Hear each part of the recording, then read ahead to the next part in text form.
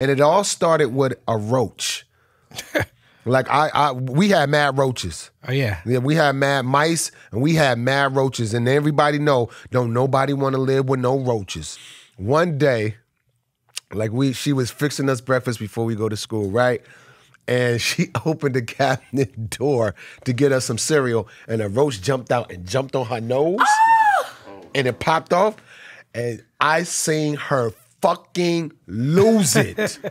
She said, that is it. Yes. That is it. I seen us going with her, trying to find a job after that, trying to, I seen the food stamps or whatever. I seen all this after that roach jumped on her nose, that she said she wasn't going to tolerate it no more. She was not going to have no more roaches. And I seen it come up, and that's what inspired me.